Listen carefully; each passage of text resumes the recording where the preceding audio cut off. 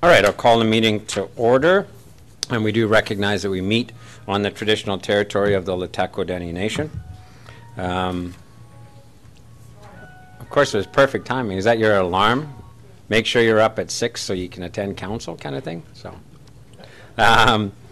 with respect to approval of the agenda, as noted, the agenda is as is. So, Councillor Runge, so moved. Councillor Goulet, second. Any questions or comments on the agenda? All in favor? Any opposed? Carried. Adopting the regular minutes of October 27th. Councillor Paul, so moved. Councillor Vic, second. Questions or comments? All in favor? Any opposed? Carried.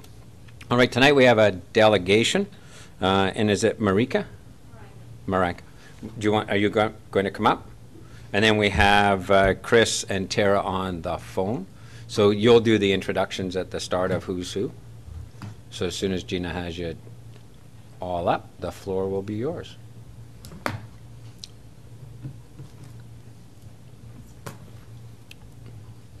You need music for these interludes.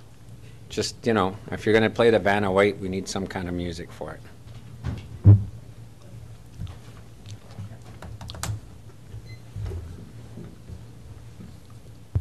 Okay, does this work? Yep. Perfect. Okay, so my name is Mareike Moore. I'm the WildSafeBC Cariboo coordinator. And on the phone with me, I have Conservation Officer Christopher Ford, who's responsible for Quesnel and area, and Tera Grady from the Cariboo Regional District, who is the Supervisor of Solid Waste Management. First of all, I would like to thank you for giving me the time to speak tonight, and I would also like to acknowledge that we're in the traditional territory of LHTAKO DENE. Tonight I would like to tell you a little bit about what WildSafeBC does and how we can prevent human-wildlife conflict in the Cariboo and in the city of Quesnel. So first of all, I would like to give you a little bit of an overview of the BC Conservation Foundation and WildSafeBC.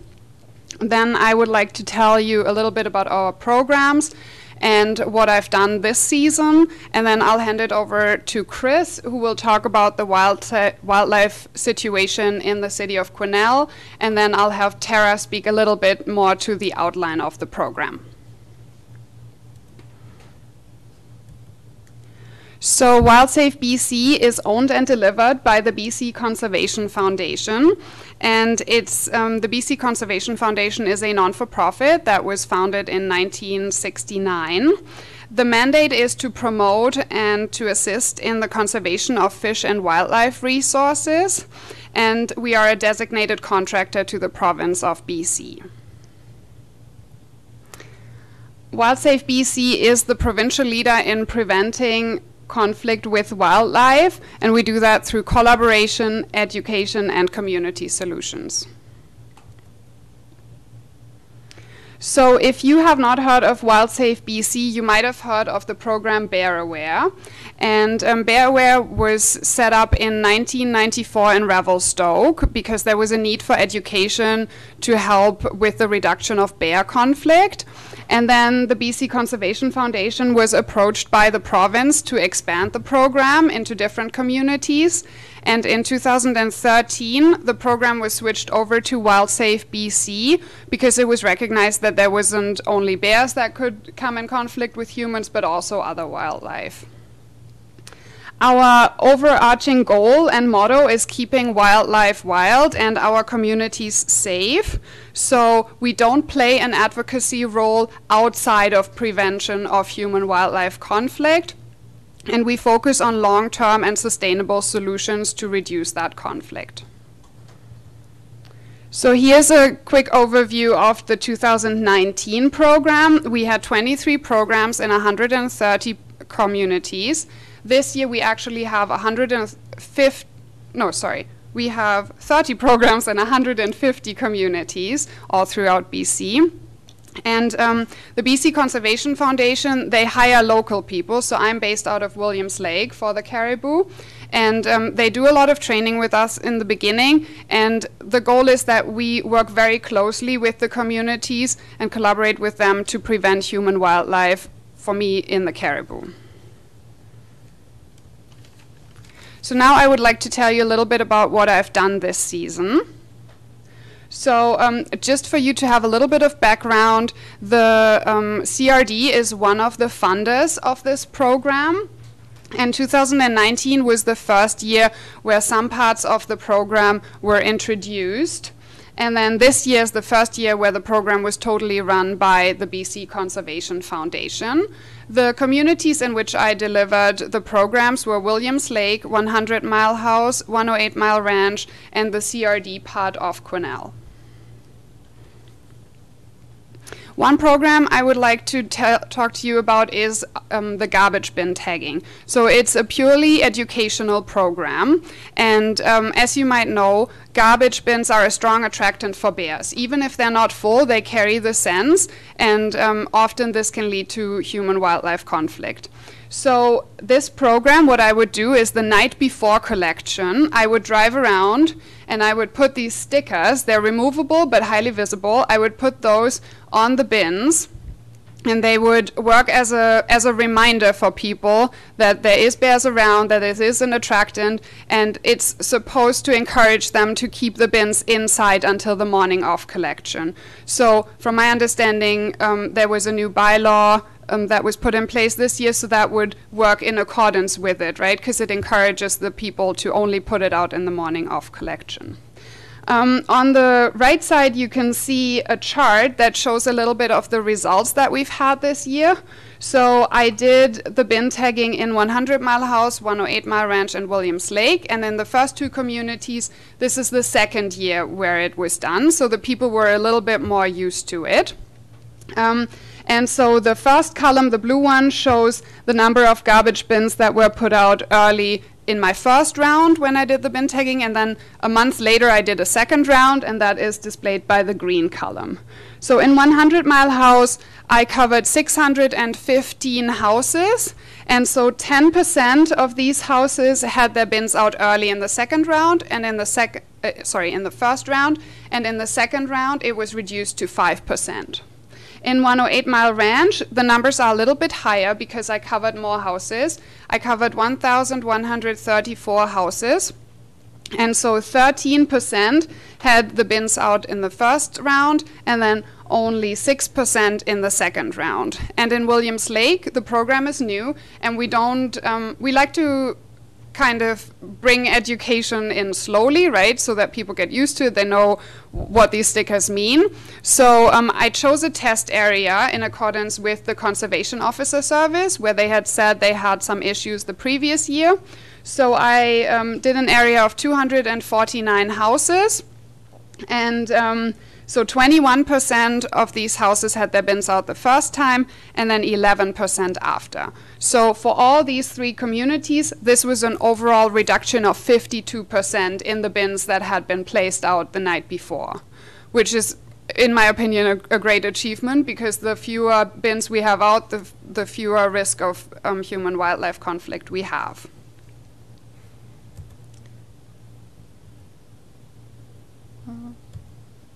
It's not really moving forward. Mm-hmm. Just continue on there. Sure. Okay. You can let us know. Do you have a copy yourself? Yep. And then we can just flip slide. Okay. So for those on the phone, the screen is frozen. So we're just going to go to a paper copy of our slides.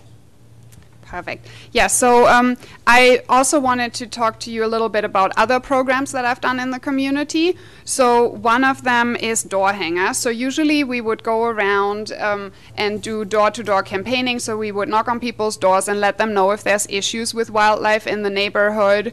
And so because of COVID, we couldn't do that. So we switched to door hangers. So I hung 962 door hangers in the Cariboo Regional District. And so they consist basically of three things. There would be a neighborhood or community-specific letter in accordance with the CRD that would talk about if there is a bear in the area or wildlife, if maybe the season is turning and there's lots of apple trees in the area that need some attention. Then we hand out on the door hangers different tips on how to prevent human-wildlife conflict in general, and I always added a wildlife brochure, so in this case black bear brochures, just so that people get also some background knowledge. I also did 6 display booths this year. Unfortunately, a lot of events were obviously cancelled because of COVID. So this was a great way to interact with people and just get them to ask questions that they might not, do through email, or just to, in general, to get in contact with them.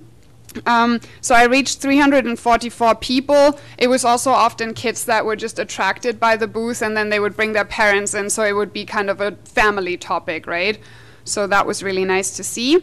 And then we have a program that's called WildSafe Rangers. So we do presentations for kids from grade 1 to 6, and I went to 2 schools in Williams Lake where I reached 360 students, just talking about attractant management, how to stay safe in bear country, things like that. And then on the next chart, we would just see some other initiatives that we do. So I would do community group presentations. I presented to the Quesnel Rotary Club in the beginning of the year. We have a new bear campsite program that started just this summer, where we work with campgrounds on how to manage attractants better, how to keep everyone safe. We have the WildSafe Business Pledge, where we work with businesses. I can do different workshops, electric fencing or bear spray, and we have a BC Goes Wild event every September. So these are just all different initiatives and activities that we can do with WildSafeBC to help prevent human-wildlife conflict. So now I would like to hand it over to Conservation Officer Chris to talk a little bit about the wildlife conflict in the city. Right on. Thanks, Mareike. Yeah, sorry for not being able to attend in person. I did come down with the flu, and I'm negative for COVID, but just felt it more appropriate that I'd call in. So, and also thank you very much for taking the time to hear from us. So, in Quesnel, it's been a very busy year for bear conflicts. It's such a wet start to the summer, which caused for a late berry crop. And unfortunately, those bears that got access to non-natural foods stuck around in town all summer, causing conflict. And typically, we'd see bear conflicts decline when fawns are born and berry crops ripen up. Black bears are the majority of human-wildlife conflict reports to the CO service, and garbage is the main cause of the conflict. To date, I've received 528 human-wildlife conflict reports, and again, the majority of those are just bears accessing garbage. So, throughout the summer months, I was dealing with between 35 and 45 bears within town throughout the summer. The CO Service has conducted several attractant audits on the west side of town within Quesnel, where we see the majority of our bear conflicts. 39 dangerous wildlife protection orders were issued to residential and commercial property owners to remove or properly secure their garbage. This kind of goes hand in hand with what WildSafe does in their bin tagging program. I'm a huge supporter of that program because it goes out and it provides that educational piece for the residents, so that they're aware that the consequences of having their unsecured garbages and put out early, what the impacts can be for bears. So, and then on slide 16 here, Mareike, I don't know if you're able to get slide 16 up. Yeah, everyone can see it in their paper copies. Perfect. So slide 16 shows the city of Quesnel, and I plotted through 2019 where the majority of our conflicts were occurring within town. So this is showing that we're having a concentration right within some of our busiest areas as well. So this isn't just an outlying area within Quesnel itself.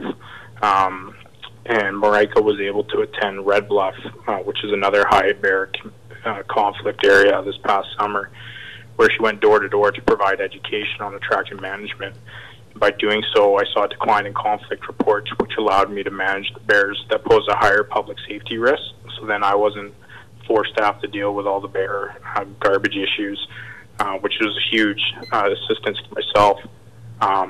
I also think that by doing the bin tagging program, we'll see it benefit the bylaws not having to run around and provide education as well to people with the early curbside. So it'll allow them to focus on some of their more priority issues within town as well. So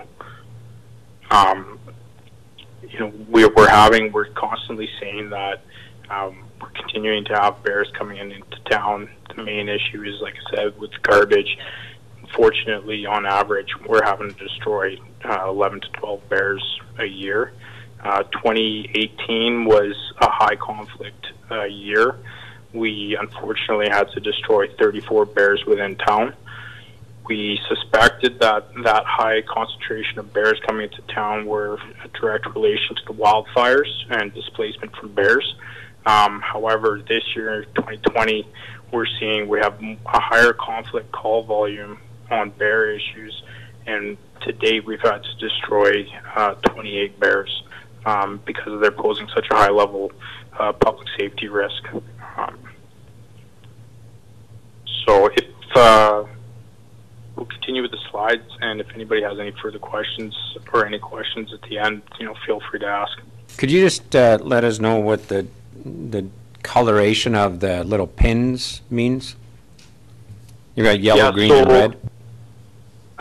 So the yellow is garbage, greens are sighting. There's black pins, which were property damage, and then there was another pin in there for aggressive. Sorry, it's small on my screen as well here. But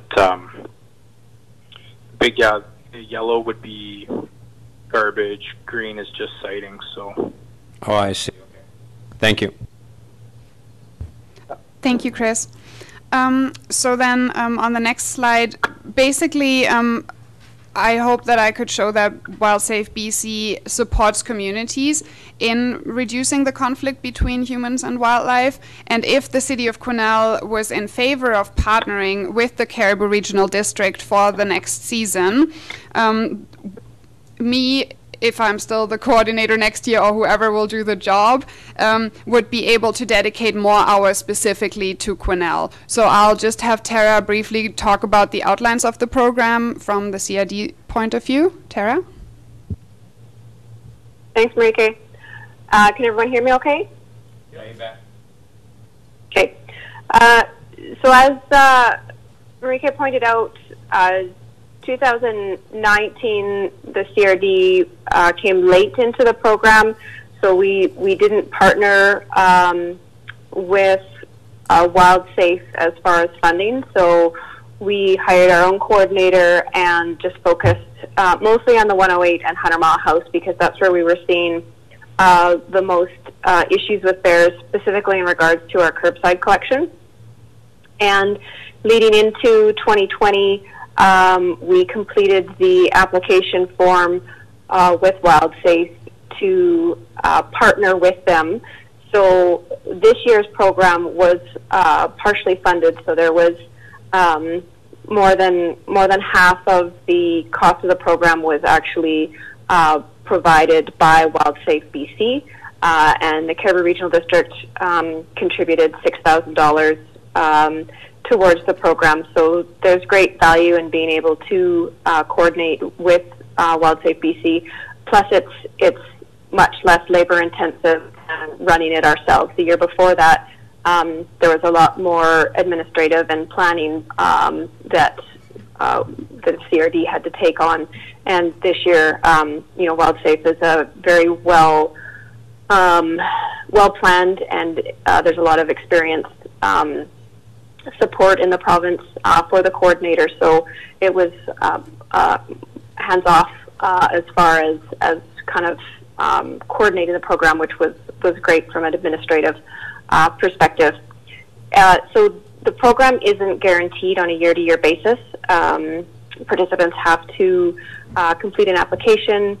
The application for the 2021 programs will come out in January, and the CRD intends to put an application again. If the City of Quesnel is interested in partnering with us, to help fund next year's program and then be able to participate in the program, then I would just need to know that in advance of January so that I can include that information in our application form, and we can discuss how much the city is able to contribute, what kind of hours they're looking for. For instance, this year the City of Williams Lake did participate with us, and it was an after the fact. We approached them after we had been notified that we were accepted into the program, and they said yes, they would like to participate, and we capped their contribution at $1,000 because that's what they were comfortable with. And then Mareike just tracked her hours that she used within the city, so that we'll just invoice them for that amount. So I think it's I think the information is showing that it would be beneficial for the city of Quesnel to participate, and we're able to work with you for whatever amount works out for you. So, good. Open for questions. Yeah. Good. Thank you, Tara. Thank you. Director Bolton, do you happen to recall when the last year was that we participated? Yeah, it was 2014 and 2015 we participated in the program, yeah.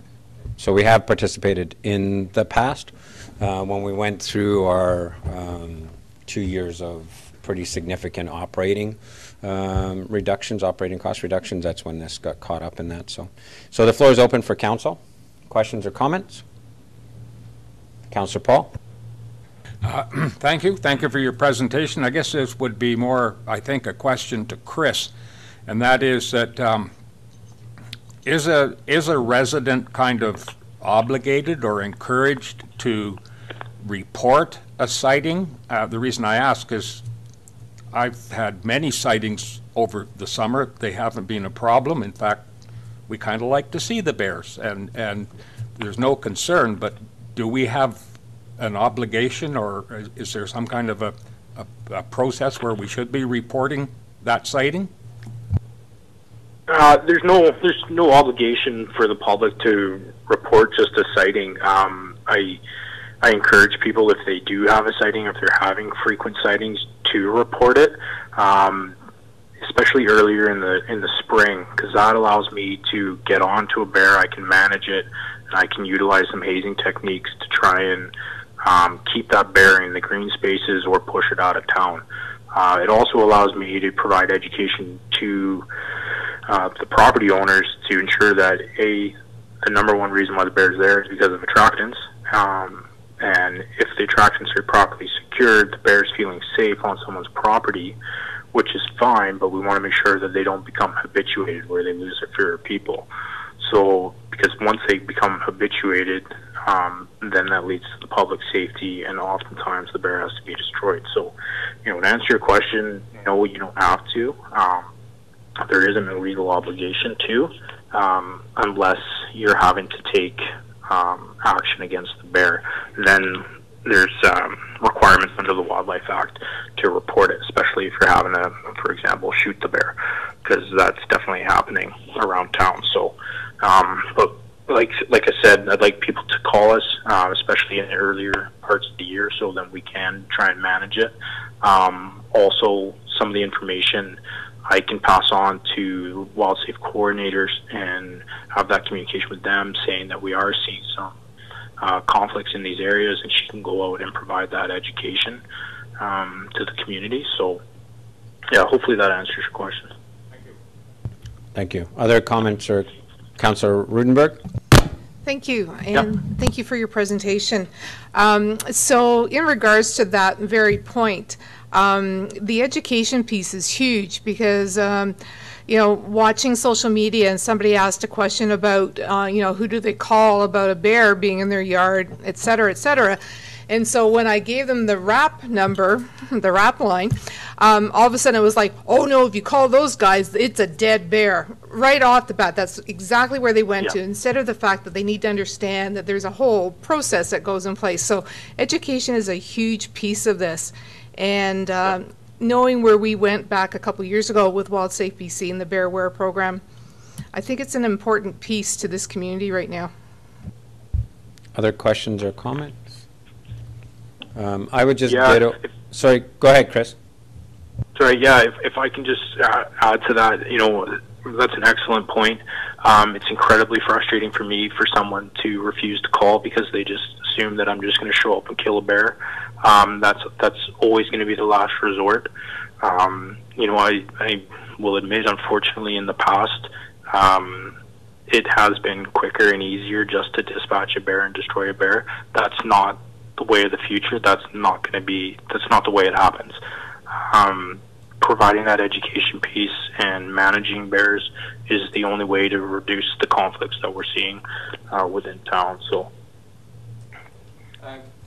Chris, can you comment on how often RCMP would be engaged, either in an aggressive bear situation or if you're going to have to engage to put a bear down?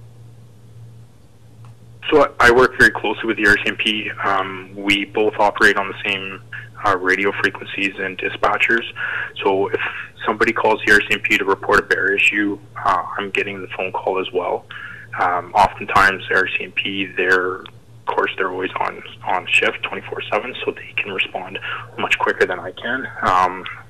Also, for the past year and a half, I've been the only CO in town, so my responses at times can be a bit challenging. So, and if I'm not available, I work so closely with the RCMP, I can call them directly and say, this is where the bear is. If I know what the bear is, what its behaviors are, they can respond appropriately with the right hazing techniques, or if need be, they can dispatch a bear. For example, that bear that was up on Jones Street right in town, some individual decided it would be a good idea to put an arrow in it. The RCMP were there and were able to action appropriately and dispatch that bear in a humane way. So I do heavily rely upon the assistance of the RCMP, so hopefully that answers the question.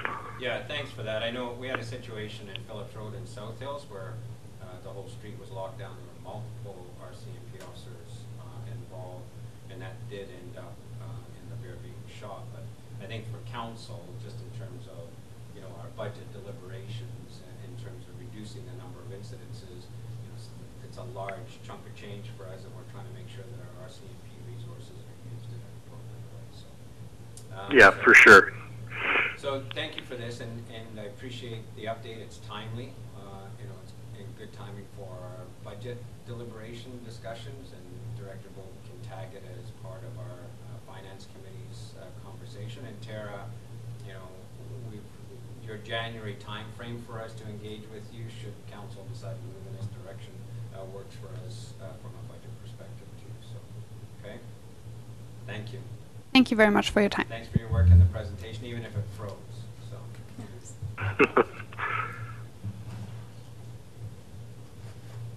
Thanks very much. Thank you, everyone. Appreciate it. Thanks for calling in, Chris, even though you weren't feeling well, and Tera, hopefully you're still mending well. Yeah, I'm back on my feet, so Awesome. Getting there. Good. Take care. All right, thanks, guys. Have a good night. Yeah, take care.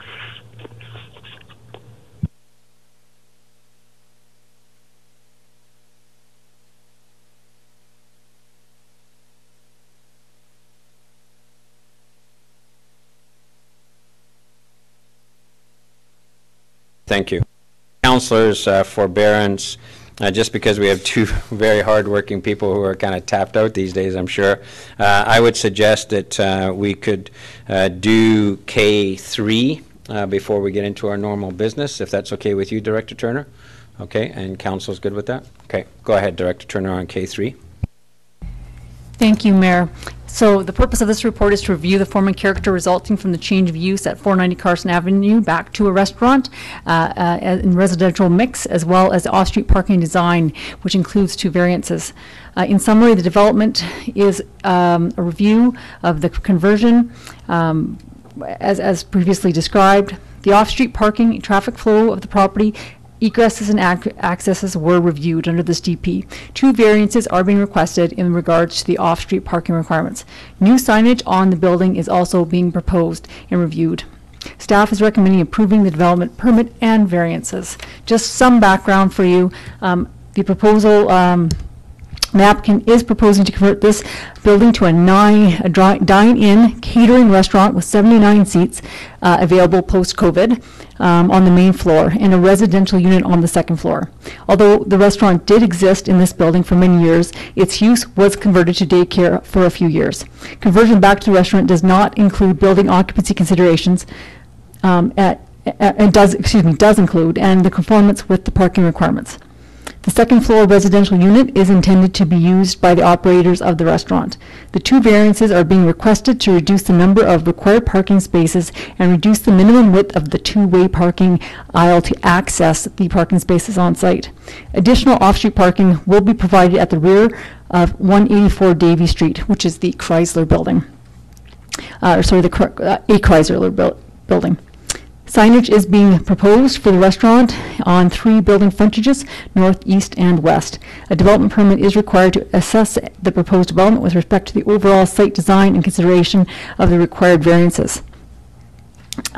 So as you'll see, this property is, although it's converting back to a previous use, this use is permitted at this site in the zone of C3, downtown commercial. The proposed accessory dwelling unit meets the rest of the zoning regulations except the parking requirements. I'm going to discuss the parking requirements next. The variance for off-street parking stalls for the intended use of restaurant and accessory dwelling will be reduced to 3, where the required number would usually be 41. Obviously, this is an pre-existing site and had had parking that was in the front of the building. It's now an issue due to access and egress. Highways wants very limited to no access and egress off this site, and we've worked with the applicants to work around and design a parking plan for that. It basically came down due to the site configuration of that area, requiring the parking to be limited to 3 stalls, which will be used for employees and for the owners of the business. The proposal in terms of the form and character, it does not include significant changes to the outward appearance of the building at this time. The owner has indicated they will be looking at improvements later in the process in a few years. The ability to improve access, circulation, and parking on the site was the main component of this report, or sorry, of this review. The Ministry of Highways, you will note, has not completely responded to us yet. However, they have given us an indication of what their response will be, just what requirements they will have in terms of how to improve the access and parking and information along the highway frontage. They're likely going to require some no parking signs along the front and requirements for some barricades, is the message I've gotten. Thus far, the applicants are aware and note that whatever they require we'll need to put forth for the development. So at this point, I'd like to just go into, I should be a little bit more clear on that access point. That access point for the site, due to the configuration, access will be off the lane. So the lane, the individuals accessing the parking lane in the front, which again is just staff and the owners, they'll go off the lane and will be going inside the parking lot around the signage that's currently there on the site. It's a narrow entryway, but again, it's only for those 3 vehicles and only for individuals that are on site, such as staff and the owners. So with regards to the recommendation is that Council approve DP 2020-29 on lots 12 and 13, block 42, Town of Quesnel, Plan 17,000, for the establishment of a new restaurant on the main floor and the residential on the second floor as proposed on the attached plans, and that Council approves varying Sections 5.6.2 and 5.10 of the City of Quesnel Zoning Bylaw 1880/2019 to reduce the number of required off-street parking spaces to 3 large car spaces, and that Council approve varying Section 5.7.5 of the City of Quesnel Zoning Bylaw 1880/2019 to reduce the minimum width of a 2-way aisle to 5.9 meters as shown on the attached site plan, subject to fulfilling the recommendations made by the Ministry of Transportation and Infrastructure regarding access and Carson Avenue frontage. So on the recommendation, Councillor Vic so moved, Councillor Rudenberg. Questions or comments? Councillor Paul?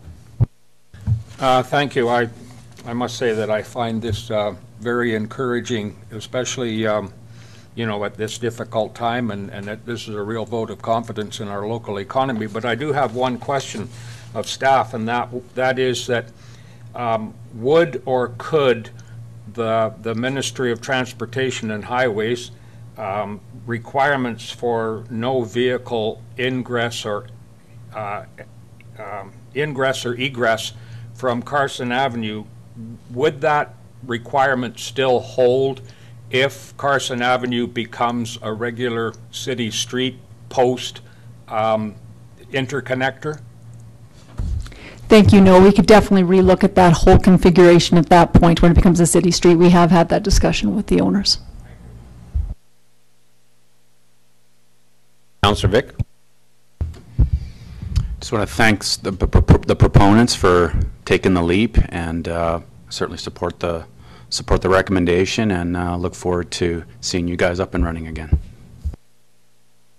Anything else? I would just ditto that comment. Thank you for this, and you know, I think on behalf of council, I really wish you all the best. It's one of the most difficult times for the business that you're in.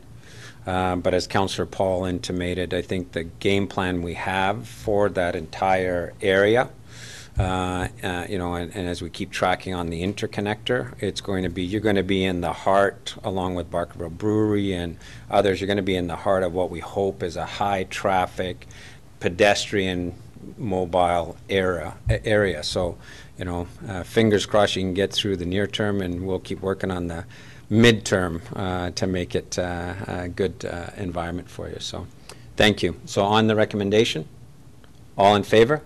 Any opposed? Carried. Thanks very much. Okay, back to our agenda then. Turning it over to Councillor Vic, Executive Committee report.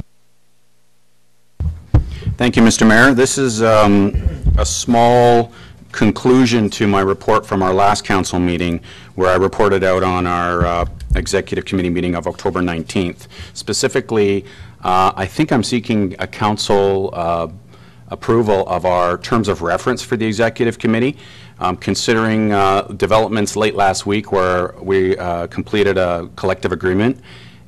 Two of our items on our terms of reference for the Executive Committee are no longer pertinent and no longer relevant, considering that new collective agreement. So I guess I would be seeking a motion from council to accept our terms of reference for executive. So you can make the motion, just look for a second. Oh, I'll make that motion. Okay, Councillor Vic seconds. Questions or comments? Sorry, I had Councillor Runge in my eyes. Councillor Runge seconded. Questions or comments? All in favor? Any opposed? Carried. Thank you. Okay, next we move on to Councillor Runge for PABCOM. Thank you very much. So this reports to inform council of what was discussed at the October 22nd meeting of Policy and Bylaw. So the first point of our meeting, we discussed a property disposition policy, strategic initiatives, and CR policy 22, which will be brought up by Director Turner shortly. We had great discussions, which included pre-land disposition, facilitation considerations, funding model ideas, and just general healthy deliberations. The rest is all in the report and also will be covered by Director Turner. The second thing that we talked about was the Council Procedure Bylaw, electronic meetings and attendance. And further to the research provided by our fine Manager of Legislative Services, Gina, we discussed the Community Charter and our Council Procedure Bylaw 1889. We also looked at what other municipalities' policies were, had some discussions on that. We looked at electronic meetings becoming more of a norm, and also what some of the pitfalls that happen as we have more electronic meetings, you know, with regards to security connections, professionalisms of backgrounds, loss of audio, or also for the quorum being required. We actually discussions went on fairly long, so we didn't come to a total conclusion, and PAPCOM is still in deliberations of policy changes that will be focused on. And the policy changes that we're thinking of, or that we were coming to and we'll look at again this next week at our meeting, will be focused on the intent of the community charter to have a robust and full quorum at these meetings, and that we continue to have council meetings that have elected officials attending in person as much as possible. So we'll be looking at the policy 1889 next meeting and see if there's any alternative wording in the bylaw which allows for this attendance, but also respects the intention of the community charter. Thank you. Okay. And I just want to make a comment further to that so that council is clear and for the public to be clear too. As we move into the world of electronic medium, right now our policy is so wide open that technically you could decide that you wanted to stay in your PJs and stay at home and Zoom in. And that's going to be even more so when we get to the point that we actually have that ability to have people on camera in the room and we have all of that technology there. That was never the intent. So the kinds of things of if you're in town, the intention is you will be in chambers unless we're either under a state of emergency or there's an ongoing medical condition that prevents you. That kind of language to just kind of clean that up. The other piece of it is things like vacation. And the intention is for council to be able to take vacation. And so the very fact that we've got the ability, to dial in or to Zoom in or whatever the case may be, doesn't mean that council needs to feel compelled that if they're away on vacation, then they're going to also Zoom in. It's just that management issue around that. But the other aspect of that on the quorum piece is if we did have some people away on vacation or somebody's away on council business or whatever the case may be, and we happen to have a 3 in person, 4 online, well, do we actually have a quorum? Because if the call drops, so if the technology fails, we end up losing quorum with the in-presence. So this isn't to stop us from having the flexibility that we want from this. It's not to stop us from, if in a situation we're in where we need to quickly move into a full electronic situation, or we have situations now where somebody's waiting for a positive COVID test and wants to do the right thing and stay home and dial in. That's not the intent, is to negate that. It's just to make sure that we don't build a trap for ourselves where we undermine the functionality of council and not meet the intent of the charter, that first and foremost council members are present in council chambers when we have our regular posted meetings. So as Councillor Runge indicated, we're just going to have to evolve this as we kind of figure out this new world that we're stepping into. And I would argue that most organizations are in the same boat with respect to people working away and various other things. So it'll be an ongoing conversation. Any other comments or questions around this one? Okay, so moving on then to North Cariboo Seniors Council, Councillor Vic. Thank you, Mr. Mayor. I'm reporting out on a North Cariboo Seniors Council meeting that I attended on October 28th, where I represented the city as the liaison. Couple major items I'll review tonight. The first of which was the seniors housing survey was presented to the NCSC that day, and there was a couple really interesting statistics that came out of that survey. If you'll bear with me, I'll just review a couple. First one is 68% of seniors who took the survey indicate that their residence will not be suitable for them in the next 5 to 10 years. And that's a staggering number that shows how many people are going to require some measure of proper housing in the very near future. Another interesting statistic, 89% of seniors who took the survey indicate they do not want to leave our community. They want to age in place in our community in some fashion. Another interesting statistic, 63% of respondents indicated that they have 100% equity in their current residence.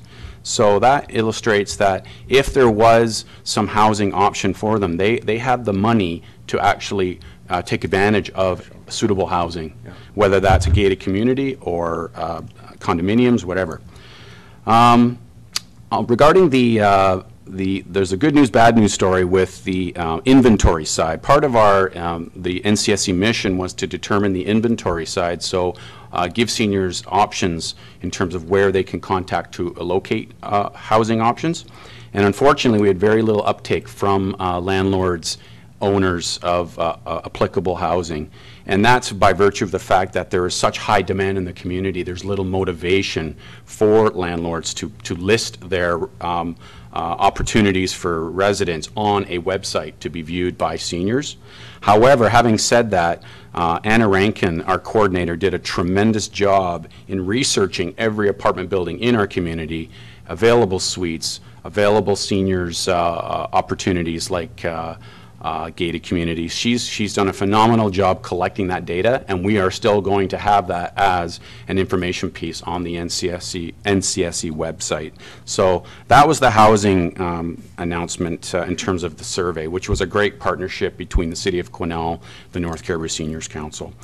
A couple other items we discussed at the meeting is the iPads that the city recently gave back to the community. Many of them ended up with our senior center, but some did end up with the NCSE. And we're going to be creating a partnership with Literacy Quesnel, more specifically the Learning Center component of Literacy Quesnel, to offer seniors an opportunity to learn that technology in a structured fashion where they can learn with the device in their hands. So that was a good announcement. Also, a huge push on the meeting was our volunteer requirement. I'm happy to say that our grand opening last Friday, we did sign up over 30 memberships, and several of those new memberships will turn into volunteers, which is a great segue to the next issue that we're very cognizant of at the NCSE, which is fatigue of volunteers. A lot of the work is falling to a very small group of people. And we're very cognizant of the fact that this is a burden for volunteers, and that work has to be spread out, and also calls into question the sustainability of the council. There has to be a way to offer assistance to the council in form of more paid help. So we'll be looking for gaming grants to offer some permanent funding to assist us with that component. Also, we'll be looking to other partners, including the City of Quesnel, to help us with that sustainability piece. And lastly, I'll mention that the NCSC has successfully completed their yard maintenance program, which was a very well-received program, and we've successfully got approval from one of the grant funder to offer a snow removal component of that residual funding to take over now, more or less, as the snows hit the ground. And it's really enlightened the group that this is a program that really requires sustainable funding because the demand is so great from seniors. So, and last thing I'll mention is the AGM for the NCSC is November 25th at the Senior Center at 5:30 p.m. and looking forward to seeing some visitors. Thank you, Councillor Vic. Any questions or comments for Councillor Vic? Seeing none. Okay, I think those stats are very interesting for us, and I look forward to the final results because they should infuse our conversation coming up as we take a look at our housing agenda. With respect to council reports, just the mayoralty appointments moving into 2021, and basically it's just a status quo. So for the first half of the year, continuing with Councillor Vic, second half of the year, Councillor Elliott, and then for the co-chair for North Cariboo Joint Advisory Committee, Councillor Rudenberg, continuing in that role. So if I can have a motion to that effect. Councillor Runge, so moved. Councillor Vic, second. Questions or comments? All in favor? Any opposed? Carried. Moving on then to city staff reports, disposition of lands as per our PABCOM report. So K1, Director Turner. Thank you, Mayor. This report is to review the disposition policy for lands that have been identified by Council as lands that may achieve a strategic initiative of Council. This policy has been prepared, reviewed by PABCOM, and now is provided for Council's consideration. Just going into the background, I'm going to skip the first bit of the background that Council has reviewed a couple of these policies now, and we've talked about the community charter rules and requirements for municipalities disposing of lands. Again, we've looked at policies regarding surplus lands to abutting properties. This policy has been reviewed and approved by Council, and the disposition policy for strategic initiatives is coming tonight, and PABCOM will be shortly reviewing the disposition policy for surplus parks. Disposition of lands and strategic initiatives. I'll talk about quickly the process of which is described in the policy. Council has requested this for a policy that will guide the process for staff when they bring disposition requests of strategic properties for municipal purposes to Council for consideration. The following steps will be used. Municipal-owned lands will be presented to PABCOM with a report on past use and current intended future use. PABCOM will identify strategic uses to consider marketing lands for, and to identify any conditions of sale, for example, minimum density, market readiness, etc. Staff will then provide a report that identifies the following: costs associated with disposition, appraisal of value of the lands, as well as estimating cost of servicing for the lands. Council will confirm the conditions of sale and identify minimum purchase price. A property listing or request for proposal will be prepared with a rating system to meet strategic initiatives. Conditions to be discussed in each case with PABCOM with respect to the market readiness that the parcel should be brought to will occur. This will depend on the strategic directive that Council provides to staff for that parcel. The policy is attached for your consideration. The recommendation is that Council approves disposition of lands strategic initiatives policy CCR 22. Floor is open for comment or motion. Councillor Rudenberg making a motion. Councillor Goulet second. Floor is open. Comments, Councillor Paul. Yeah, thank you. I wonder if I could get a clarification from staff on the financial implications on page 32. It says that disposition of properties may be used for acquisition of land improvements and capital projects. I'm having trouble with that. Like, it seems almost like it contradicts itself. Go ahead, Director Turner. Sorry, that is actually the requirements of the legislation as to which what we can use the funds. So when we do put a parcel out for sale, we are limited in its use, those funds use for different projects, and that's what those projects are. Thank you. That explains it. Thank you. Yeah, we are trying to get some clarification, though, on whether or not, because you'll see in here, so Council is clear, and I think the policy is a good place for us, because we're now going to be taking a look at, some of the lands that are available for infill development and to be made available so that we can get some of the housing to the point that Councillor Vic made before. In our housing strategy, what was pointed out is that some of the issues we have with land, if it's undeveloped land, then the return to the investor is a long-term. It's part of our problem here. If we have some property where it's a matter of us doing a nominal improvement to that property in advance of making that property available for sale so that it actually will get picked up and it actually will get developed, those are the kinds of things that are going to come forward to Council for consideration. The question we've got is whether or not land sale money could then be used to do any of the preparatory work for land that we're putting up for sale. And the community charter seems to be clear that the answer would be no. But there also seems to be a little bit of gray or fuzziness, so we're going to get clarity on that before we get to that point. But there are some properties that we've got that is, maybe just a simple tie-in. It may be, doing a little bit of advanced work so that all the utilities are there and it's easy for somebody to go in and develop, or that there's a zoning or OCP change that should be done in advance so that the property actually is available for what we want it to be available for. That's the kind of thing that's noted in here that, that will be put in front of Council. So if you really want to make sure that this property is used for the intended purpose and is used quickly and developed for the intended purpose, here's some changes you may want to consider for X amount of investment on the front end before you make it available, right? So the community charter appears to be you should only use land sales for land purchases. We're trying to get it clear whether or not we can actually use land sales for preparation for future land sales. Okay, Councillor Paul. Thank you. With regard to the actual policy on disposition of land and strategic initiatives, and that's on page 34 and 35.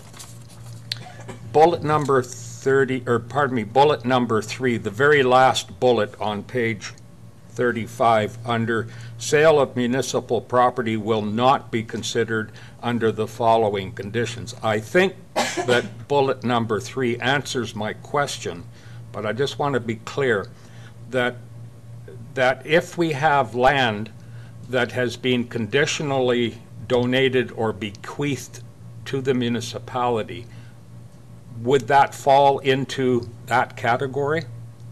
Or are we free to sell all property regardless of how it was acquired by the city? Thank you, Councillor Paul. That's a loaded question. There's a lot that we'd have to research on each property. I couldn't say just a blank statement on that. Of course, we will bring that to you. We will do the research behind each parcel and let you know if there's any conditions that would limit sale, and then it's council's determination. So Councillor Paul, just again so we're clear, that point, that bullet that you've pointed to doesn't have anything to do with what you're raising. That would be more front end. This is more back end. So that point says that any point during the process, if we're just not comfortable with how things are going, or we've been given some information, or it doesn't look like it's going to track the way we want it to, we can just stop the process at any time. What you're talking about would be front end. So prior to us deciding that a piece of property was going to be disposed of, we would deal with all of those deliberations about whether it has a covenant on it, or whether it's a kind of restricted area, or whether, you know, the OCP change may be impacting the community. That would all be front end and transparent in the process. But the bullet you're pointing to says also any time throughout the process, if council starts to get a bit uncomfortable, they can also pull the plug, right? So you've got a front and a back end process there to make sure that it's tracking. Councillor Runge. Yeah, I just actually wanted to echo that, because one of the, in my report, which I didn't read to you because I thought we'd all read it, was actually that that those discussions on land and disposition of land would be discussed in a closed council meeting prior to it, just to follow community charter rules, and we'd then decide which parcels we'd even be looking at before we even went into this. So my apologies for not reading it out to everyone before. Okay. Any other comments or questions on the policy? So on the recommendation on the policy, all in favor? Any opposed? Carried.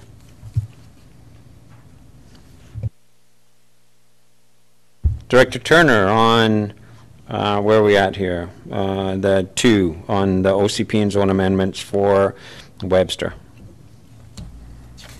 Thank you, Mayor.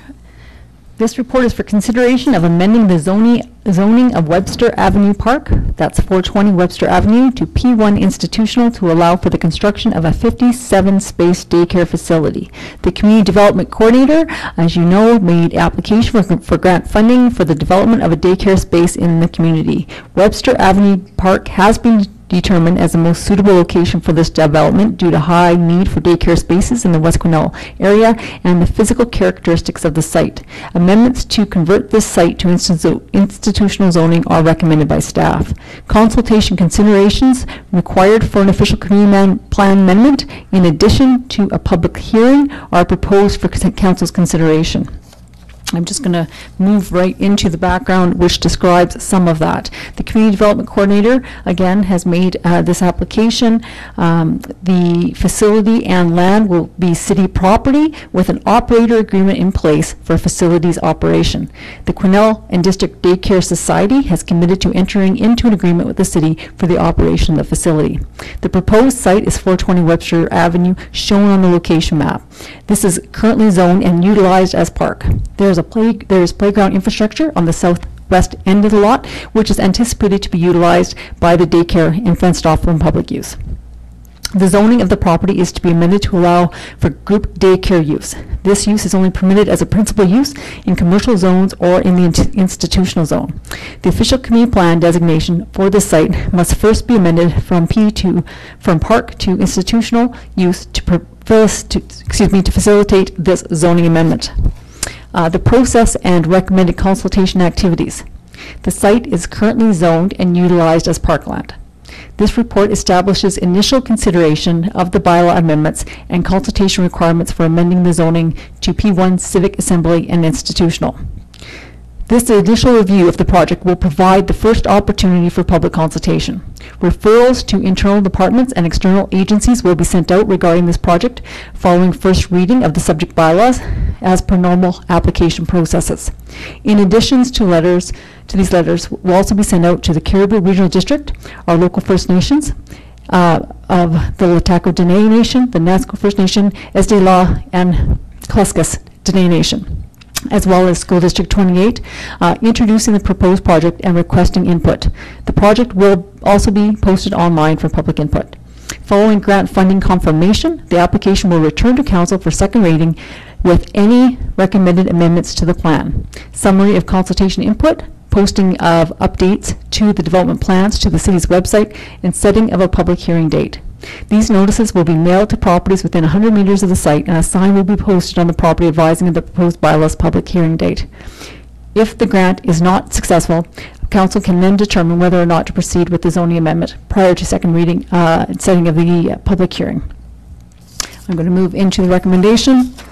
The recommendation is that Council provides first reading of proposed official community plan amendment bylaw number 1894 and zoning amendment bylaw number 1895 to allow the use of daycare on Lot 1, Block 1, District Lot 704, Cariboo District Plan 6719 under the bylaw section of the agenda, and that Council has considered consultation as per Section 475 of the Local Government Act and directs staff as follows. Send correspondence to the Cariboo Regional District, LHTAKO DENE Nation, NASCO First Nation, SDLA Nation, Kluskas Nation, and the School District number 28, immediately notifying of the proposed amending bylaws and proposed project. Post draft development plans on the city's website following this meeting, allowing for feedback, noting final design plans will be completed following grant approval, and complete second reading and set the public hearing date following finalization of the plans. So on the recommendation, Councillor Runge so moves. Councillor Vic second. Questions or comments? Okay. All in favor of the recommendation? Any opposed? Carried. Thank you, Director Turner. Okay, and we've done 3. So over to 4, City Manager on the Community Forest. Thank you, Mr. Mayor. So the purpose of this report is to seek approval of Council to take the next steps towards the development of a community forest partnership. Council has previously indicated its willingness to proceed with a community forest allocation. These resolutions contained in this report will help to move this initiative along. So the current status of the CFA initiative is as follows. There are a number of partners who have confirmed that they're interested in participating, and that is LHTAKO First Nation, NASCO First Nation, Estella First Nation, and the City of Quesnel. The Kluskas First Nation and the CRD are still thinking about it. They haven't decided that they want to participate yet. The actual invitation to apply for a CFA has not been issued by the province at this point, but we are waiting for it momentarily, well, not momentarily, but very soon. We feel that it is imminent. A significant challenge to proceeding with the community forest application is the upfront expense required. And this is estimated by Susan Mulkey, who's the chair of the Community Forest Association, to be between $500,000 to $600,000 spread over 2 years. So that's a big chunk of change. One concept being considered by the province is to create a non-replaceable forest license, a NERFL, the net proceeds of which would be used to fund the upfront costs. And I just may say, I guess as the bit of editorializing. That's a pretty groundbreaking step by the province even to suggest that. I don't know of another one where they went through this step. Typically, communities have to raise their funding for this. So that's potentially huge, but not locked in place yet. If this NERFL does not materialize, the partners will need to fund the CFA development through a combination of their own funds and or grants. For either of those funding arrangements, the working group has requested that the City of Quesnel should hold and administer the funding derived from the NERFL, or alternately, if we go from own source funding, that we would hold the funding collected for this. And we would then administer that funding by issuing checks as appropriate as expenses are as expenses come around for the community forest. Our Director of Finance, Carrie Bolton, sees no issues with that. She thinks it's doable. It's not presumed to be a huge amount of workload at this point in time because it's at the end of the day, there won't be all that many checks issued. So 2 groups have been set up to manage the development of the community forest. The partner group is comprised of the elected leaders of the various communities, so the First Nation chiefs and the mayor. And this group helps to develop the vision and partnership goals for the community forest.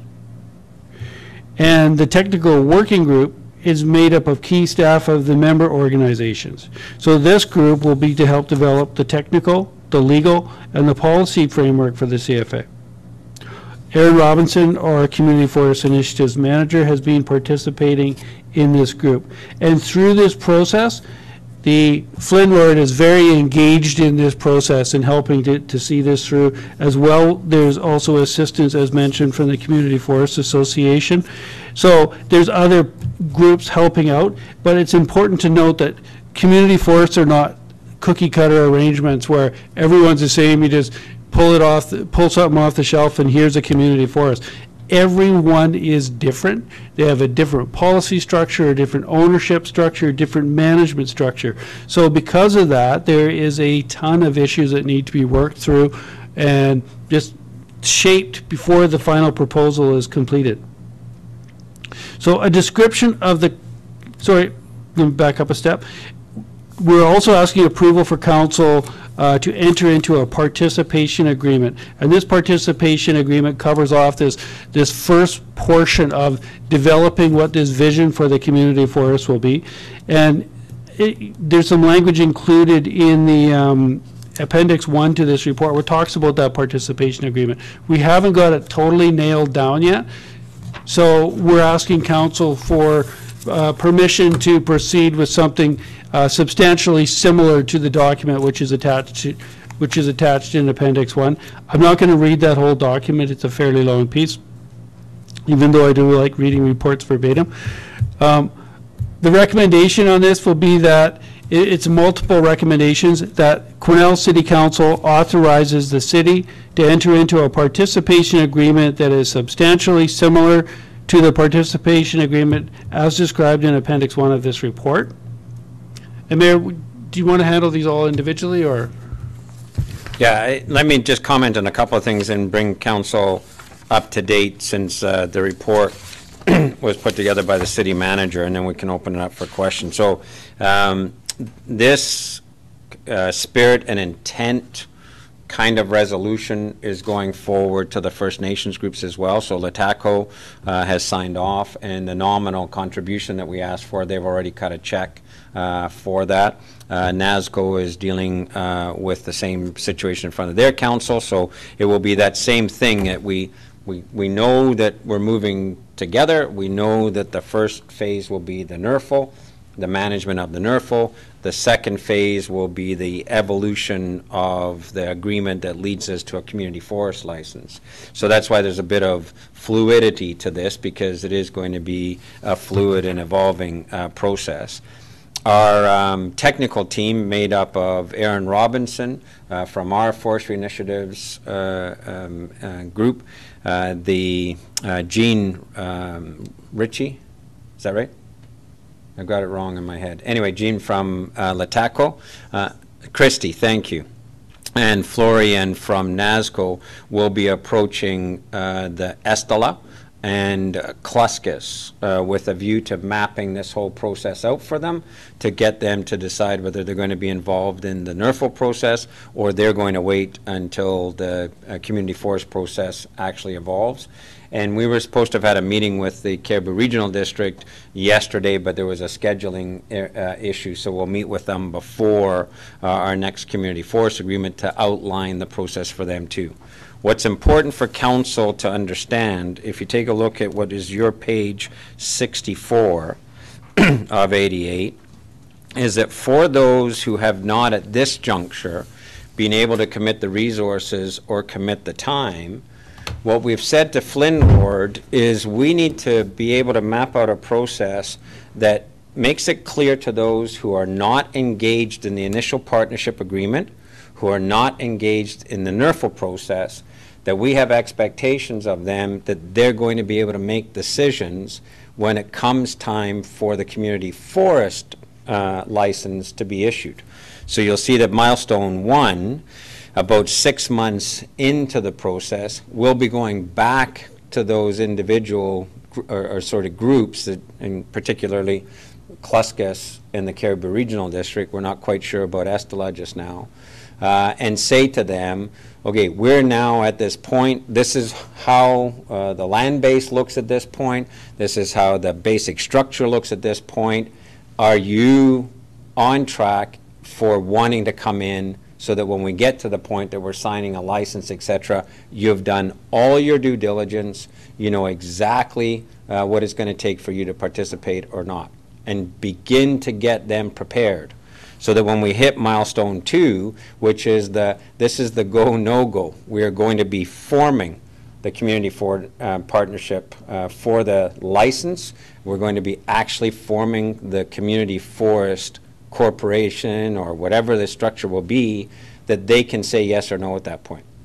So the pertinent part for us is that's very important for our partnership with the Cariboo Regional District, because the Cariboo Regional District will have to go back to their board. They're going to have to get the board to either agree or not agree that they want to participate. If they do want to participate, they're going to have to begin all of the legal framework to be able to be set up so that when we come to them on milestone 2, they're saying, yes, we've got the bylaw in place. Yes, we know what the share structure is. Yes, we know what the representative function is. We don't want to be coming to them at milestone 2, which is we're about to receive the license and we're about to form the partnership, and have the Cariboo Regional District say, well, wait a second, we've now got to go to the board and figure out, do we want the bylaw, do we want, you know, to be participating, etc. So that's why we're doing it as 2 parallel processes. One is the NERFL, get it going, hopefully have a self-funded process, and then clearly outline a kind of calendarized, stepwise process so that those who are not engaged in the front end know we're coming at them at some point and they better be able to be saying yes or no. And what we've said to Flynn Ward is we are not going to keep trying to make it palatable for groups to come in. At some point, there has to be a go, no-go decision. So that's why we're trying to outline it ahead of time for them, okay? And this will work for the CRD because it's what they need to go back to the board and say, okay, you know, do you want to start doing the work? Do you want to start hiring the lawyers that are necessary for this? Do you want to start doing the bylaw that's necessary for this, etc., and force that board to start making some actual decisions, as opposed to continually say, well, you know, we need to think about it a little bit more, we need this information or whatever. So that's the key part of this report, okay? With respect to the recommendations then, I think we should treat them separately. So on the first, the council does authorize the city to enter into a participation agreement with the kind of draft that we've got here of intention of that participation agreement. Can I have a motion to that effect? Councillor Vic, Councillor Rudenberg, questions or comments? Councillor Paul? Thank you.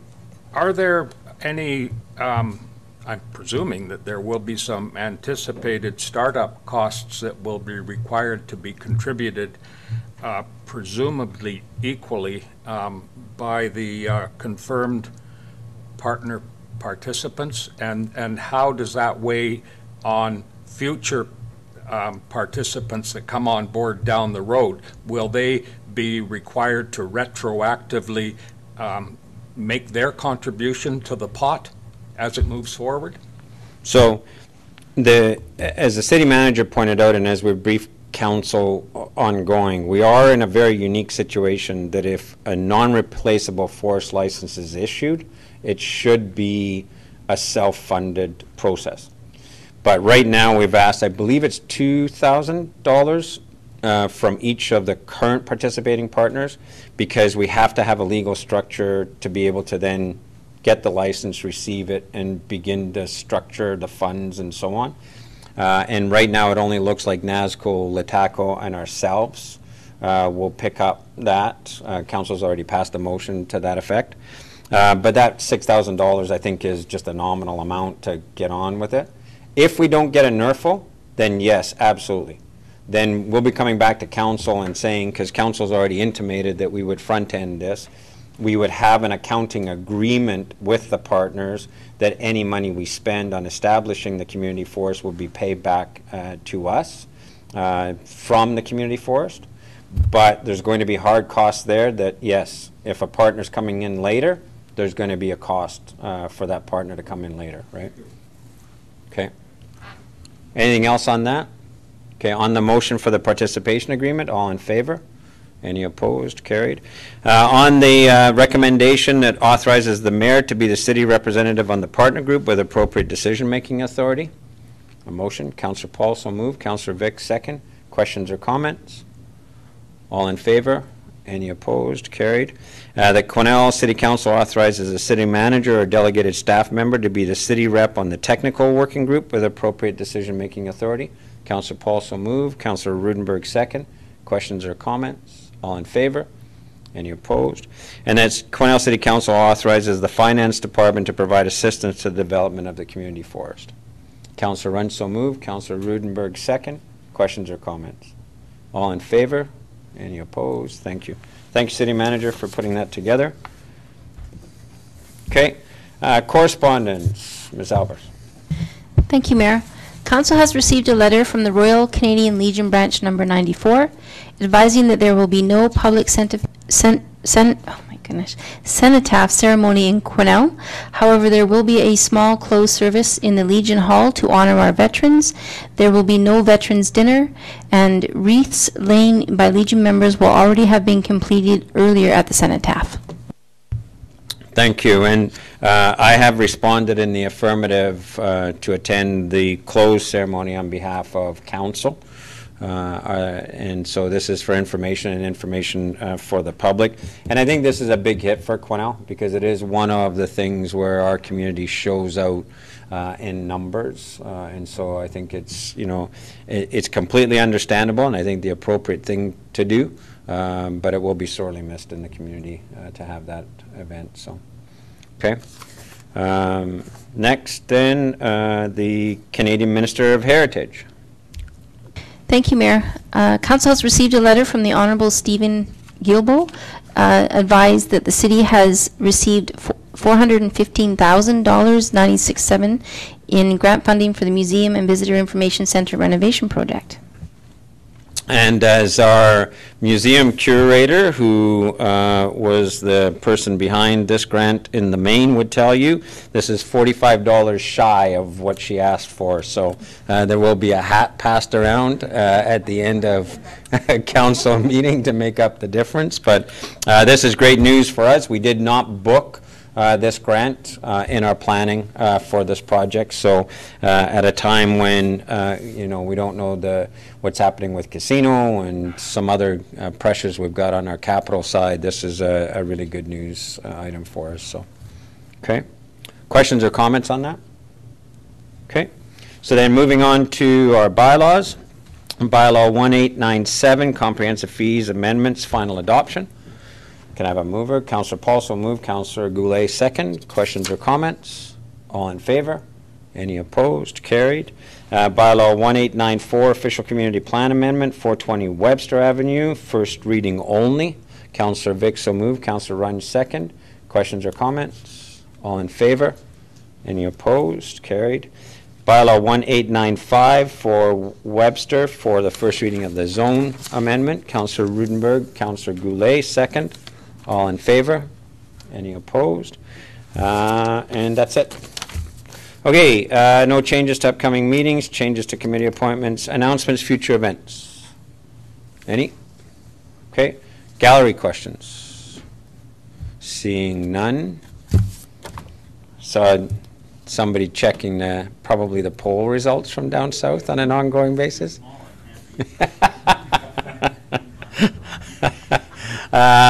Seeing no gallery questions, I would invite a motion to adjourn. Councillor Paul so moved, Councillor Vic second. All in favor? Any opposed? Thank you very much, staff and council.